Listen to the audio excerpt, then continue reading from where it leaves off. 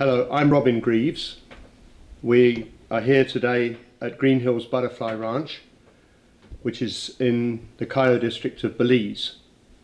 My family and I purchased this butterfly farm, which includes a large tract of natural forest, and our motivation to buy the farm originally was to conserve the rainforest. The butterfly farm was already in existence when we purchased it. What we did was immediately develop the farm.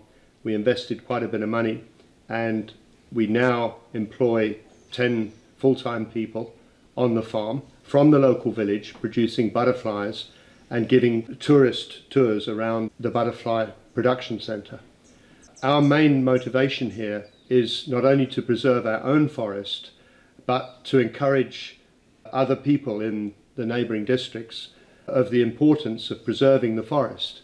The biggest asset that Belize as a country has is their coral reef. It's the biggest tourist attraction, and it's probably one of the most pristine remaining pieces of coral reef on the planet.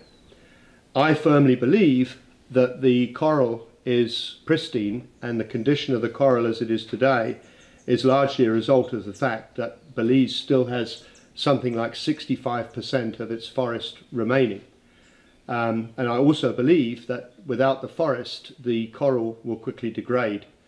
All the rivers in Belize that run into the ocean, the water runs clean, and that's due to the fact that all the heavy rainfall is filtered by the forest.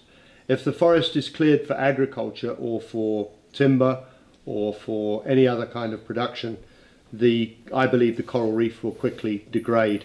Second to the coral, the forest in itself, we have very rich flora and fauna here.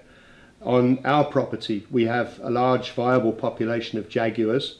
Only yesterday I was walking with my manager Eric in the forest. We found evidence of the presence of tapirs. We have very rich bird life. We have something like 60 different species of snakes occurring on the property. The total mammalian numbers on the property are probably about 80 different species of mammal. So just on this small piece of forest here, the biodiversity is huge. If you cut the forest and cleared it and planted bananas or palm oil or any of the things that a lot of people seem to be trying to do now, that biodiversity would go, and also the environmental impact on the coral reef in the ocean would be catastrophic. So just to sum up what we're doing here, we purchased this piece of forest. Our primary objective is to preserve the forest. By farming butterflies, we're providing productive employment for the local community. Every person that's employed here at Green Hills is a professional. Nobody here is just employed as a farm labourer. We employ people who we train and educate to be lepidopterists or to be botanists. Some of the people are both. They do the lepidoptery and they also do the botany. We envisage, if we continue to expand at the rate at which we are, by the end of 2020, our aim is to have 20 people employed. All of those will be employed from the local community. We can do that without having to cut down any trees, without harming in any way the environment or the flora or the fauna. We're providing professional employment, and the main source of income is by exporting butterfly pupa to the US and also to the UK and to Europe.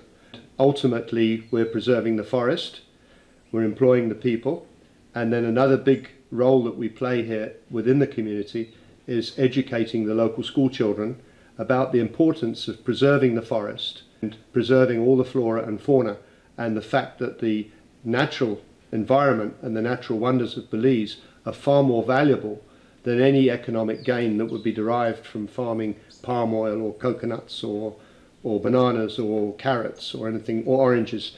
So by educating the children at an early age about the value of the flora and the fauna here, hopefully we're planting the seeds which will enable Belize to retain a lot of its natural wonders long term.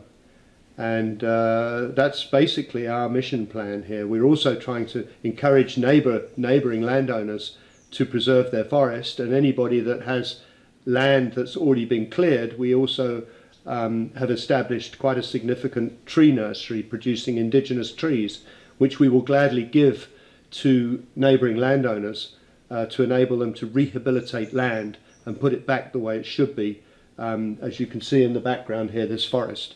So that's really what we're doing here, and I hope everybody finds that interesting, and I hope people will take the time to come and explore the natural wonders and the beauty of Belize, and while you're here, come and visit Green Hills Butterfly Ranch.